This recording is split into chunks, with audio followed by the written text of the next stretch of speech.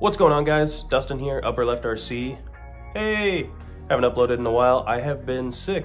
You can probably hear it in my voice. Still recovering from it, but I'm doing good now. I just sound like crap. As you can see, we're in the shop today. Hey, and we got it painted, so that's exciting. I piled all my rocks in here, and it turns out I don't have enough. Look at that. That's just not enough rocks. So we're gonna have to go pick up some more of those today. I want to start working on the course. I've got all this space now. It's a lot bigger than it looks on camera. But I want to build an epic little course, and now that it's painted, I've pretty much got free range to do whatever I want on it. So we're gonna get some rocks, we're gonna get some material, and we're just gonna start on it. We won't finish it today, but we're gonna see what we can do. Well, I guess it's time to head out and go get some rocks.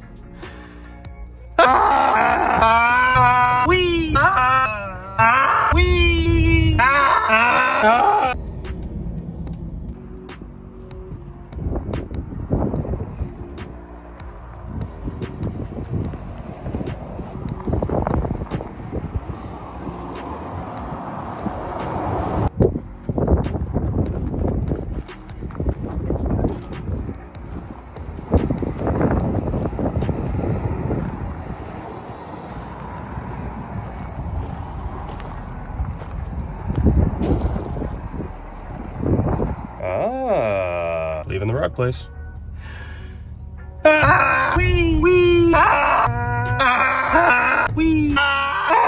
All right, we got the goods. We got some pretty cool rocks here. I'm excited to see what we can do with them. Different shapes, different textures. Some of them are like slate or whatever this is, but we'll get these things loaded in there and see what we can set up.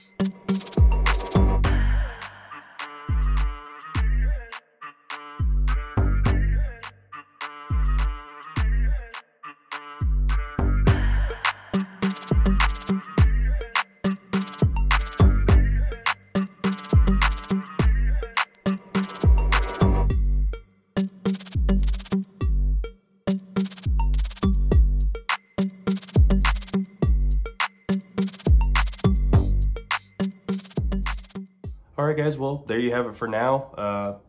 Not even close to done, barely even started, really. I just laid out some rocks, something fun to try and drive on, just to kind of get a feel or a layout.